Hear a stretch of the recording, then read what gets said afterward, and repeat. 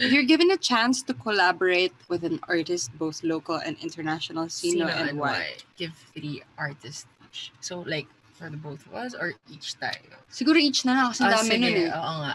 3 times. Sige, you do the math. 3 times 2 times 2. Ay, hindi, 12 times yun. 12 times po namin. Tig 6 tayo. Pinakita ko lang kung paano sa math anyway. Sige, as ano na lang, let's just decide on the 3 per local and international. Well, since nung nag-start kami, ito talaga siya yung first artist na gusto talaga namin maka-collaborate. Si KZ Tandingan, yeah. She's super cool. I was watching, she has a movie. Really? Oh, yeah, I saw it on, like on TV. On TV. That's cool. That's really, she acts too, so it's cool. Tapos, KZ, who else? Kasi grabe, sobrang distinct ng style niya. Pag narinig mo boss siya, alam mo siya. Siya na yan. Local, sino pa ba? Ang dami. Dami, Pero hindi pa natin na-collaborate. Keiko Nazario. Well, nag-collaborate tayo with covers. Pero siguro kung original song, mas cool yun. Ayan, so meron tayong KZ. Sige, lalaki naman. Lalaki. So parang okay din maka-collaborate siya.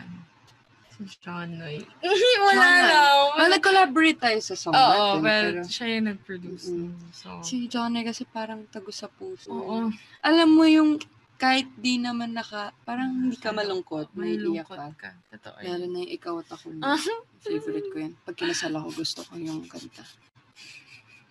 Pag kinasal ako. Anyway. International naman. Game. Ako, Rex. Hailey. Ayaw mo? Hailey Williams? Pwede. Why not? Opportunity yan eh. Parang, hindi, nag-isip ako. Hailey.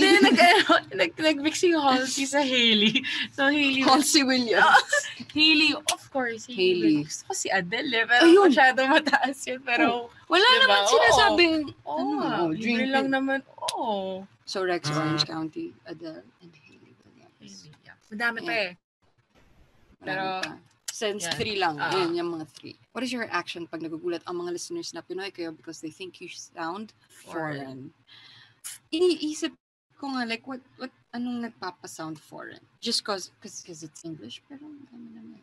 Anyway, natatawa minsan na parang, ang dami pa rin comments na parang kahit yung song, let's say again, it's been on YouTube since 2016, may mga comment pa rin, like, last week lang na, I didn't know that you guys are Filipino, ganyan.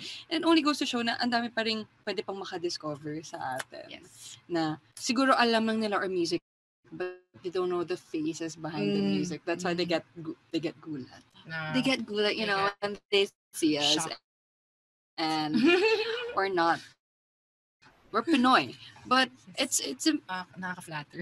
Yeah. Kasi I think ang ganong comments. But ang daming ding artists na ganun. You really can't tell na nowadays. Like, you listen to a song, you don't know kung saan ba to. Like, not only in the Philippines, like, diba sa Thailand, sila Fom before it. Is that how, I hope I pronounced his name right? Si Fom, right? Yung mga ganun. Ang dami na ang galing lang. Ang dami ng Asians na mas nakikilala ngayon. Asian artists. So, let's go! Ayan, we're taking over.